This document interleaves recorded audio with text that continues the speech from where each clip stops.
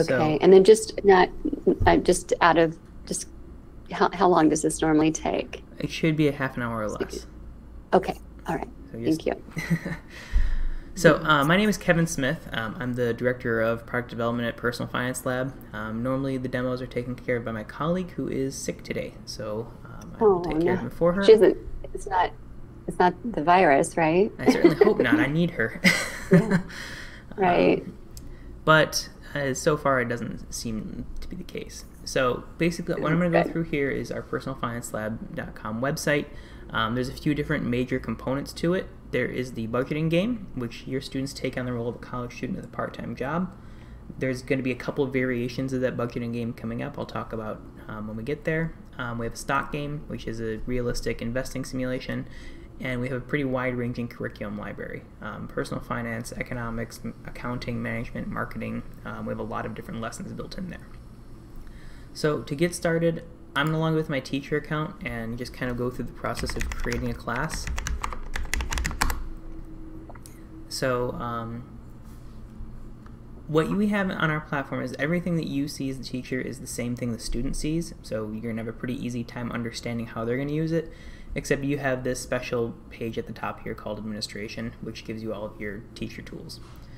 So the first thing that you would have to do as a teacher is you would create what's called either a class or a challenge. The class or challenge, basically you pick and choose all of the components of Personal Finance Lab that you want to be using for your class. So to start out, you just give it a name and a description. There's a few different ways to get your students registered, but in all cases this lets them know they're in the right place.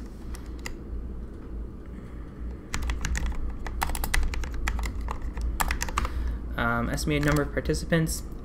We used to have it where a lot of teachers would group their students into pairs or teams of 3 or 4 on the same account. That doesn't really happen anymore, but this number is used basically for us to understand what kind of server load we should be expecting. So keeping the site running fast. Okay, but is there a limit? No. We have Okay. a charge per account, but there's not really a hard limit. If you have extras, it doesn't really matter.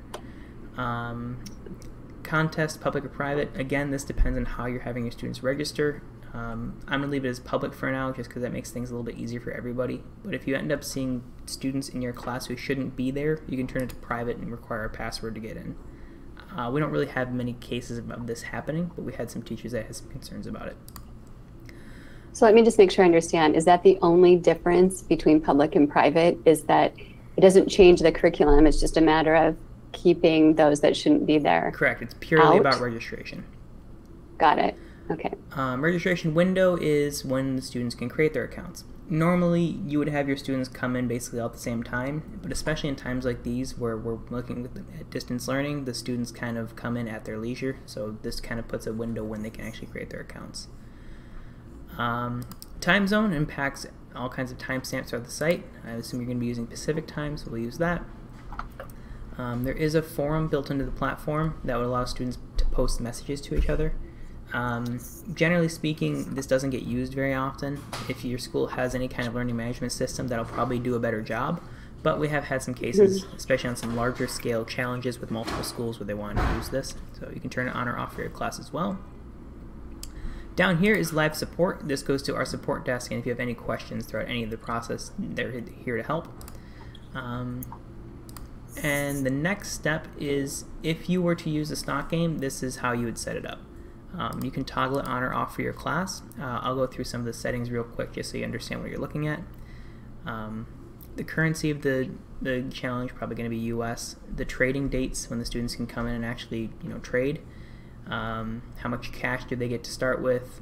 Are you going to give them interest on any cash they're holding? So if they're not investing, they'll get some interest on their cash. Probably set this about 0 right now. Can they borrow money? Can they day trade? Can they short sell? Some minimum prices?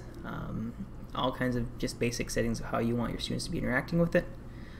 The settings down here, public portfolios would let your students see each other's trades and portfolios. So that can be good if you're just using it as kind of a side project where it's not really any competitive aspect. The downside to that is it can lead to the students just kind of copying whoever's in first. But you can change these rules later, so you can turn public portfolios on for the first week while they get started and then turn them off, for example. Do you want your teacher account to appear in the rankings? Generally speaking, classes where the teacher is actively participating in the game and is in the rankings get a lot better engagement because it becomes a task of beating the teacher. These other ones are really only used for more advanced, like finance classes, so I'll skip them. And there's a bunch more rules that you can set for your class. How many trades can the students place? The really important one is trading notes. That means the students need to write why every time they place a trade, which is pretty important for their learning aspect. Yeah. And then what can they trade? So stocks and ETFs, mutual funds, bonds are the most common. There's also some other stuff for more advanced classes if you're interested. If not, you can skip it. You can also do things like putting rules on how the students have to diversify their portfolios. Again, it depends on how much you really want to focus on the investing aspect. Down here is, what exchanges in the world can they trade?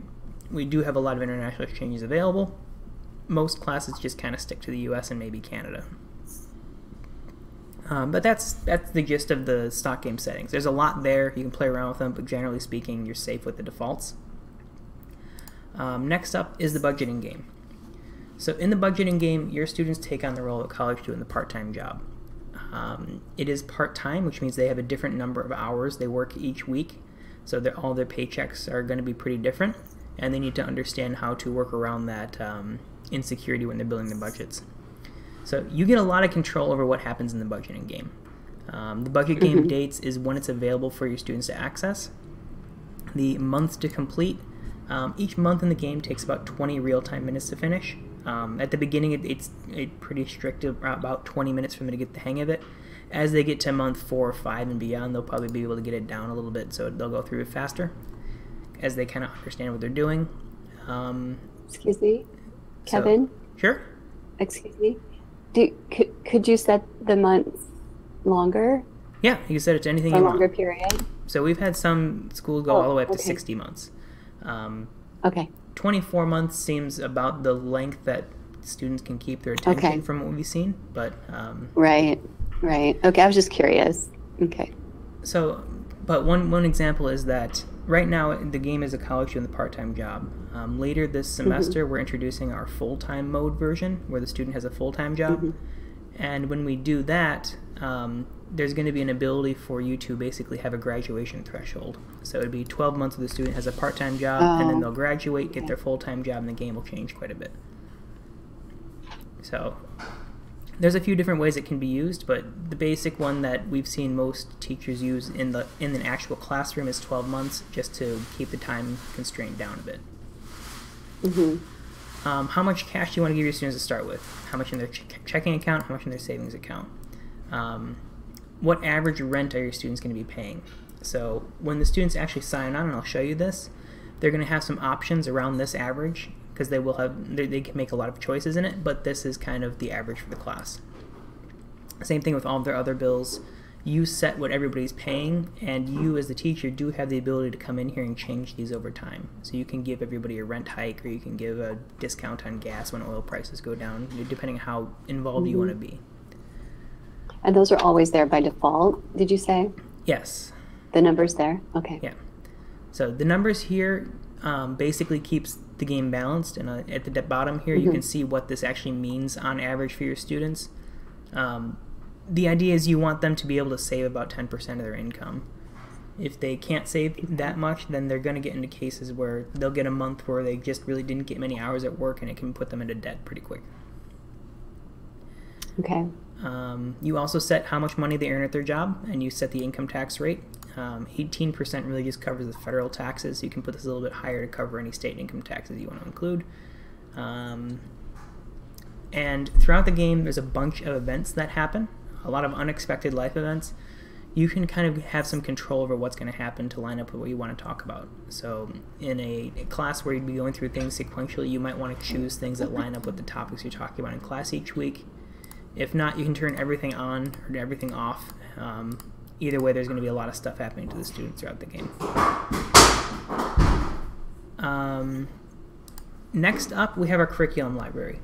So you don't need to set all of your lessons right off the bat, but and you can set as many as you want. So a frequent way teachers do this is weekly. So these are the tasks that I expect my students to get done this week. The first set of stuff here, just to give you an idea of what we're looking at, a lot of articles. So for example, this article here, what is a stock? This is some basic stuff the students need to know in order to use a stock game. All the articles are between 1,000 and 2,000 words. We use a lot of images, we use infographics, we use videos, and all of them end with a pop quiz assessment. So they're between 3 and 5 questions wrong. They're not hard, they're not designed to be tricky, it's just, did the student actually complete this lesson? Do it, yeah.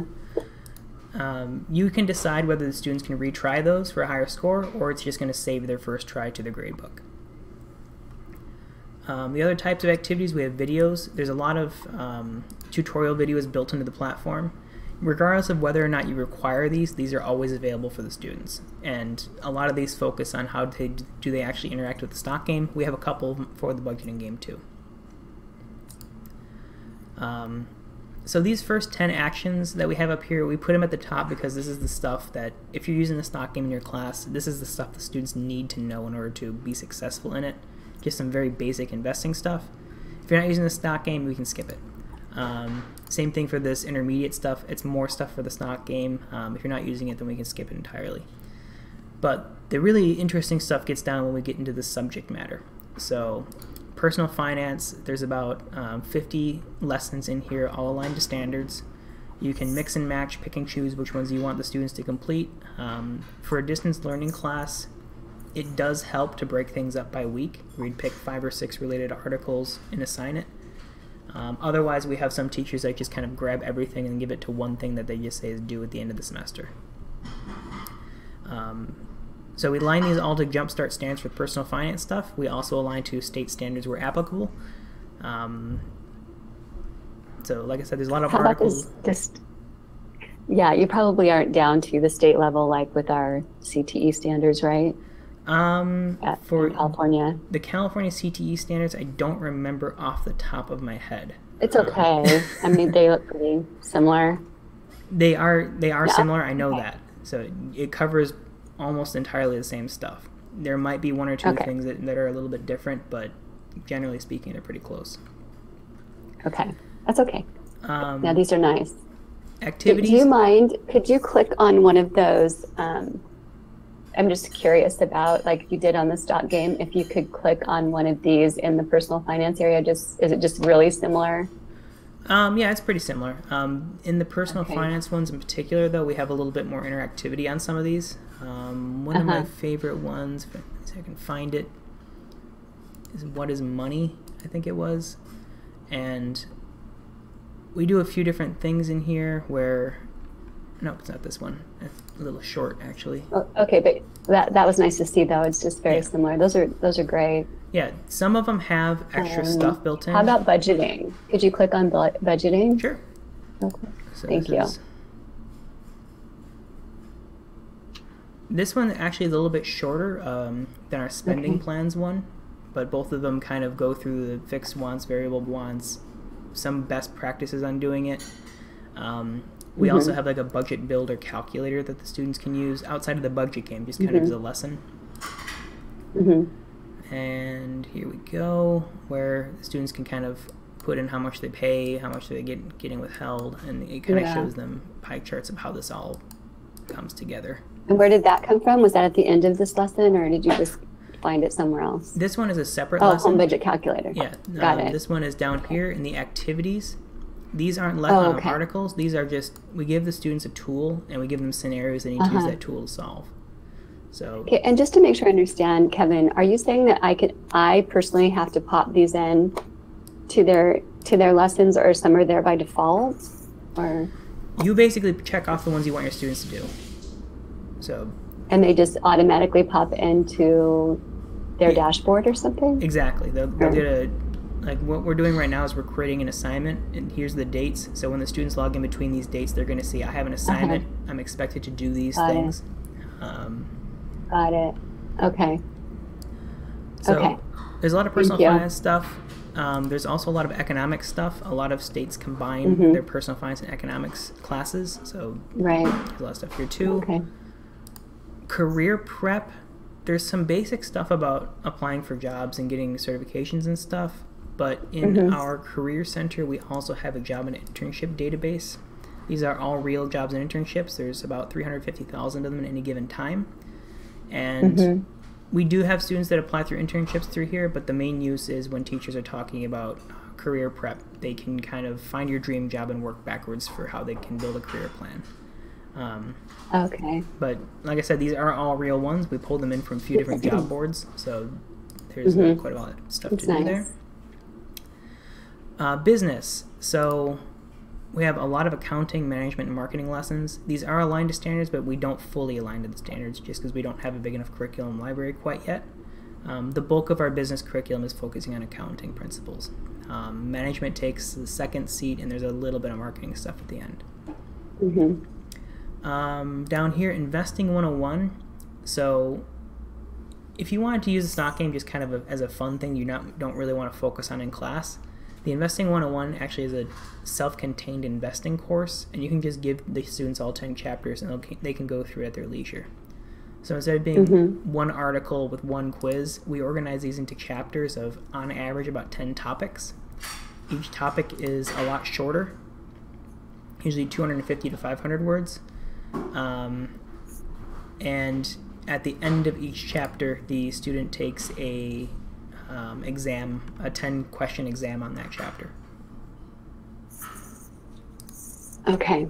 So if you were interested in using the stock game at all and you didn't want to spend any class time on it, it's a pretty good way to do it. The other stuff down here, you can require them to make certain kinds of trades in their stock game portfolio. In the budget game, you can require them to take certain actions. These will make a little bit more sense when I show you the game, but they need to spend a certain amount of time studying, and they need to spend a certain amount of time socializing with their friends. They need to use their credit card a certain number of times, that kind of thing. Okay. And in the mathematics section, these are exercises that we take data from the stock game that the students build themselves, and we show them how to use Excel and Google Sheets to get useful information out of them. So importing and formatting the data, calculating returns, building graphs, and the advantage is that they're using their own data that they've generated themselves through their stock game. That's good. Yeah. So but that would only occur if they're doing the stock market? You can include the lessons no matter what, but the examples that are used in the articles refer to stuff they would have gotten from their portfolio. Okay. All right. So okay. If you don't want to create your assignment right off the bat, that's fine. You just skip this step. But once you have, and I'll show you how you can create more later, but I did grab some stuff. Let's just grab some of the personal finance stuff. So I've got my assignment set up, and I click create. So now my class is all set up. That's all you really need. There's two ways to get the students registered. This link here, if you give this to their students and they're not logged in already, this will take them to a registration page where they pick their own username and password and they log in. That's the most common way to do it. The other way is you can use our registration file. This one would say, I don't want my students to enter any of their information, I just want to generate some accounts. So I would say my high school mascot of the night, let's get 5 accounts. And we give you the usernames and passwords, and you can give these to your students. If you come back to the registration file later, then you'll see the list of your student usernames. We don't show you the passwords, but you can reset their passwords, you can change their usernames, you can do whatever you want here. So I'm getting all my email confirmations with it. What do you recommend as far as, do you recommend the students register themselves? Are you saying the students can register themselves, or I'm setting them up and then assigning? Yeah, you can do either way. I recommend having students register themselves. It makes your reports easier because you'll have their name in here. They'll pick their own username, so they're going to like it better. The advantage of generating the accounts is schools that just really don't want students to enter any personal information. They just want to keep track of it on their own. Okay. All right, thanks. So now I'm good. Everything's set up. I'm a student. I just logged in for the first time. And this is what I see. So by default, they're taken to the stock game page. If you're not using the stock game, they're taken straight to the budget game page. On the right side of the page here is the assignment my teacher set up for me with all the stuff that's required for me to do. If I wanted to actually start building my portfolio in the stock game, I can make a trade right away. Here's a list of the most commonly traded stocks from other students on the platform. Otherwise, they can, no, it looks like I can't do that quite yet. Yeah, so if they don't know a ticker symbol, they can just start typing a company name, and we give them the symbols that match. There's a lot of really detailed quote information that's super easy to use. Scroll down, they see who is this company, what do they do, what news story is mentioning this stock, so why is the price going up or down, what's Wall Street saying about this stock, what's their price history. They can get the financial statements for any stock going back 20 years, either annually or quarterly, and a lot of other information about, you know, PE ratios and all kinds of other stuff they may want to know. Okay. So enter an amount, preview my order. This tells me how it's going to cost, including my commissions. And this is where the students would have to write that trading note explaining why they're making this trade. Usually just a sentence or two, but they can put it a little bit longer. So that's all good for the stock game. There's a bunch of stuff to keep the students engaged too. There's a rankings page that's real time. They can see their transaction histories and close positions and all kinds of other things. But we are here mostly focused on the budget game, so I'm going to switch right over to that. Oh, wait, let's go to my new class for the budgeting game, actually.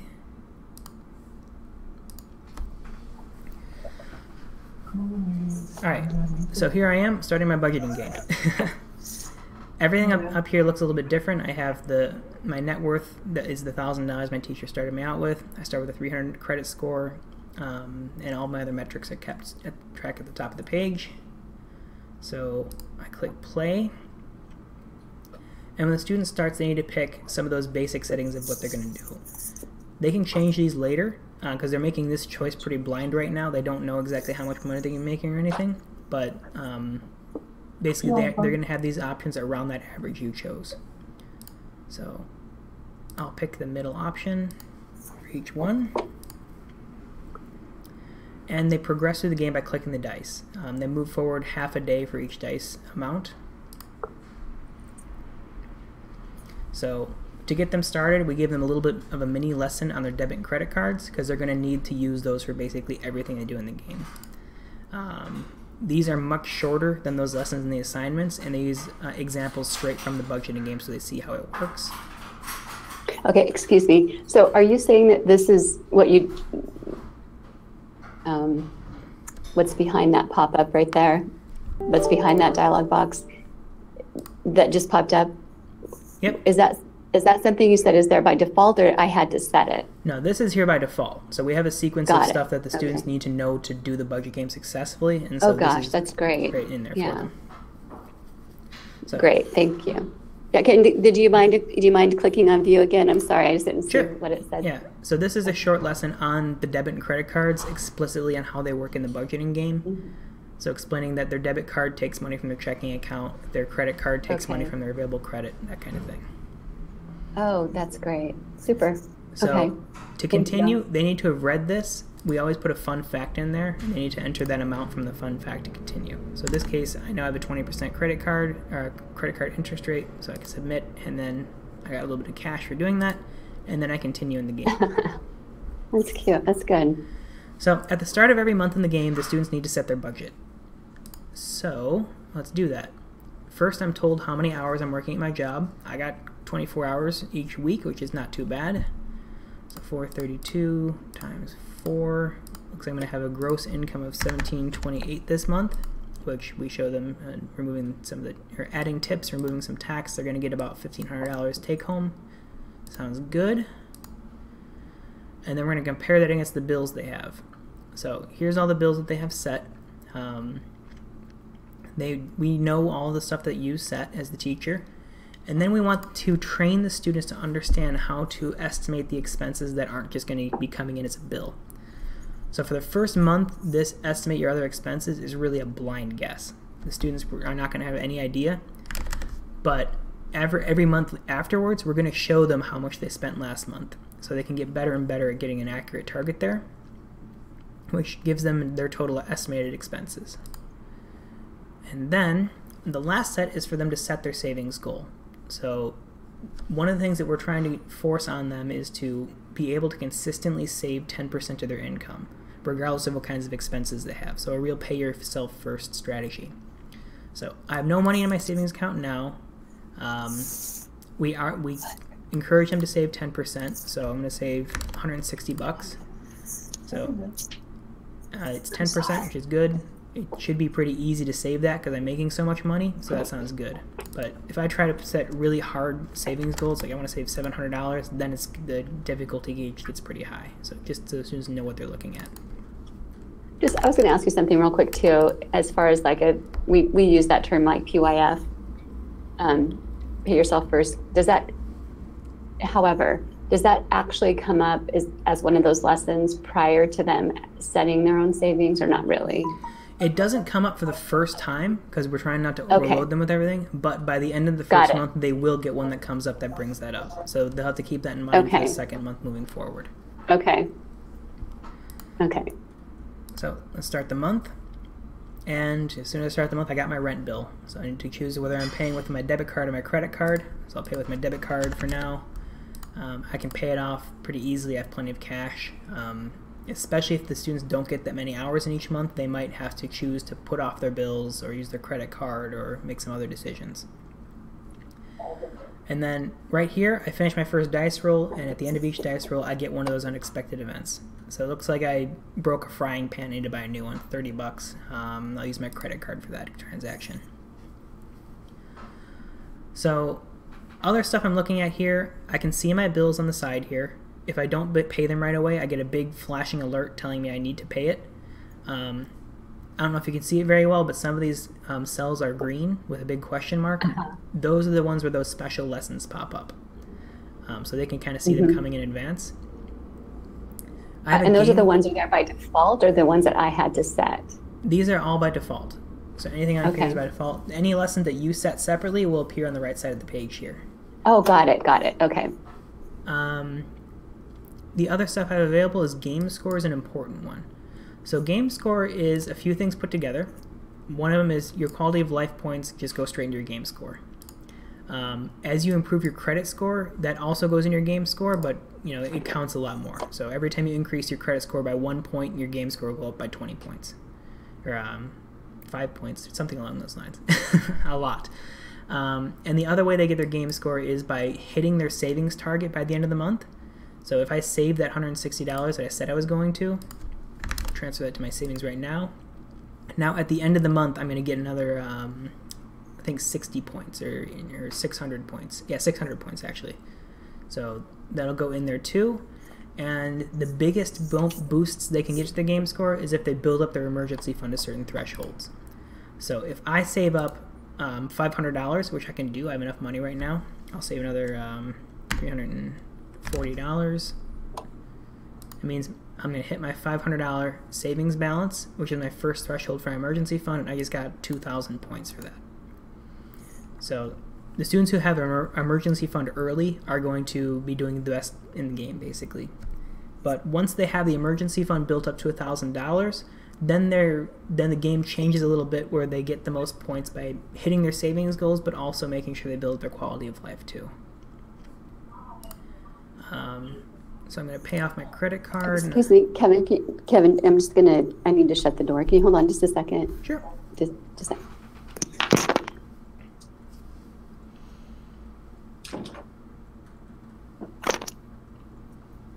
Okay, thank you for waiting. Okay. It's all right. Make sure I can hear you. So, are you there? Yep, I'm here. As far as, I feel like my eyes are all over the place, which is not a problem. I think it's just excellent. But I was curious. I know you're calling. It sounds to me like it's synonymous from savings balance to emergency fund. Those are synonymous terms for this game. So your emergency fund is the first $1,000 of your savings balance. You won't get any more emergency fund bonus after you've saved $1,000. Okay. But you are still expected to hit your savings goals. Excuse me? But even after you save up that first $1,000, you're still expected to hit your savings goals and keep transferring money in. Okay. And did I miss where that was somewhat explained to the student? Like, was that on the right that explained what the emergency was? So the emergency fund is explained, if I refresh. That's okay. So it's in a few places. The first place is if I go into the game for the first time and I click how to play, we explain it in some detail. It's okay. Good. Okay, so yeah, I looked at this too on your website. Yeah, that is a good one. Okay. It's okay if the students don't understand the emergency fund right at the beginning of the game. That's kind of expected. We also get into the emergency fund quite a bit in these lesson cards. Got it. The first month has 4 of them. You can't click on those lesson cards until you get there. You can't just randomly click on them. It has to be on that day. Correct. Got it. Okay. So the idea basically is the first month is basically a tutorial month where the students are just kind of getting their bearings of what all the different parts do. By the time they go through all 4 of the lessons from the first month, they'll know what the emergency fund is. They'll know they'll get points for it. They know that they need to build up their credit score by paying off their credit card on time. They know the difference between using their debit card and their credit card, and they understand, a lot of the mechanics. From there, after the first month, there are still lessons each month. I think there's an average of 2 every month, but they get more into the nuances of what do you do if you can't pay off all your bills on time? What does it mean to actually pay yourself first in that context? It's, putting the transferring the savings first and then putting off the bills if you need to, that kind of thing. So I just kind of went through it real quick, but you saw on the Friday I got my paycheck, which went in, and on the Saturday, every Saturday the students choose how to spend their weekend. They can work extra hours for more money, they can study, they can do a bunch of other stuff. So that's the gist of it. That's how the students play the game. There are rankings for the game as well. So if I go to my rankings page, I have my overall game score, which is a lot of that is the savings bonuses and the emergency fund bonuses. They can also see their ordering by net worth, by credit score, and by their quality of life. So different students might prioritize different things, but generally speaking, the students with the highest overall score are going to build their emergency fund fast. They're always going to hit their savings goals, but they're not going to go crazy. They are going to spend some money on consumption and building up that quality of life too. Okay. And if they're just out of control and they really run out of money, I mean, does the game get them back on track? Yes. So if I'm in the budget game and I've spent all my money, my checking account balance is 0, my credit card is getting near its limit where I have almost no credit card balance left, instead of giving a random event at the end of the next dice roll, they're going to get a bailout check of $500 from their parents, and their game score is going to take a huge hit. Okay. And while we're talking about game scores and rankings too, separately, can I set it up so that they can see one another scores? Yeah. So on the rankings page, they can see all this stuff, and there's a details button where they can see each other's transactions in their checking account, so they can see the kinds of stuff that happened to them, their savings, transfers, how many credit card transactions they made. So the students can see what each other are doing. And you recommend that, right? It's part of the game. It's nice. For this one, it's okay. And basically, the main thing is that for the first couple of months of the game, it's not really fair. The students are going to be getting different hours in their jobs, and so someone's going to have an advantage over the other. It's not until they get to month 4 or 5 when things start to average out. Okay. Okay. So with all that together, just for reference, we are adding a bunch of new stuff to the games too. So one of the things was when we were talking about the graduation and all that stuff that's coming for the fall. That's going to be a major enhancement to the game. Another one is we're adding badges and gamification aspects to the game, where completing those lessons, for example, will give the student a badge so they can show off on the rankings page.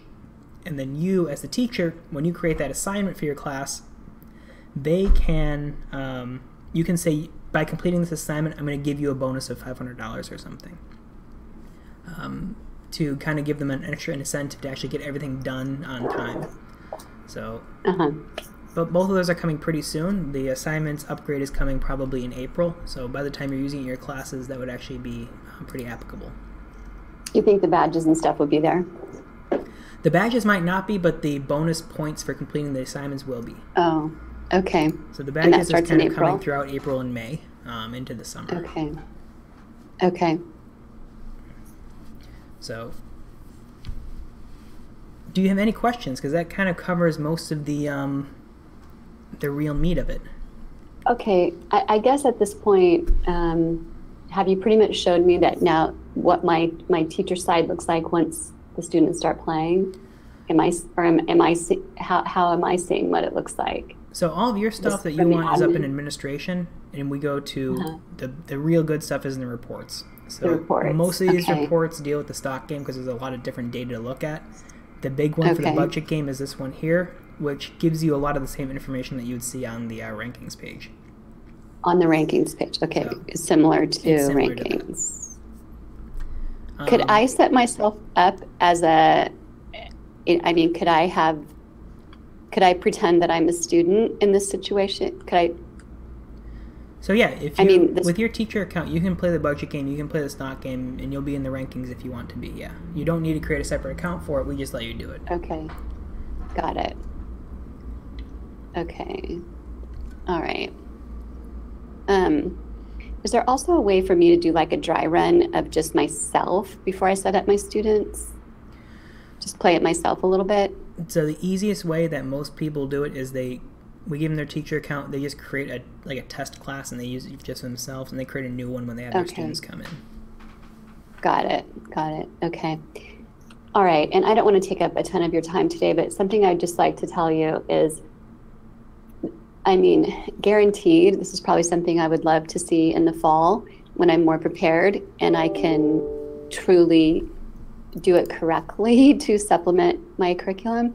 At this point, and I appreciate your guidance here, especially if I'm putting in a requisition for this, is I'm probably going to have to contain it to just one of my classes, and it's going to have to just be the budget game because they're all seniors and they're going to be crazy busy and they're done at the end of May. Their classes are over. Sure. So do you think if I just went budget game for these seniors, they could have fun with it for 2 months? Or is that even stretching it? Is that too long for them to maybe play this game? 2 months, it should be fine. Most of the time, the students aren't going to be playing it for very long, in one sitting, probably 20, 30 minutes at a time. I would recommend having a 24-month game in that case. And I honestly would recommend turning on the stock game in case they want to try it. It doesn't cost you anymore. And if they're interested in it, they're interested in it. If not, the budget game is the star of the show for you.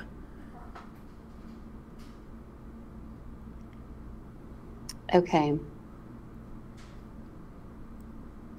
I'm just really not seeing a ton of time. Period. Yeah, don't worry about it. If you use what you think you can use. It sounds a little contradictory, but I'm just not seeing any extra time, just because it's not the only thing we're doing. I'm just really trying to supplement a bit from the lack of their, the other side of their internship. So yeah, so then stick with the budget game. You can even set it up for 12 months, and then you'll just see how fast the students go through it. If they go through it super fast, you can add more months to it and let them keep playing. If they are kind of dragging their feet, then you don't need to add anything else. You can leave it at 12. Okay. Got it. Okay. All right. So what do you see as next steps? Do I need to tell you my student numbers so that I can create a requisition for this, or what would be the next steps?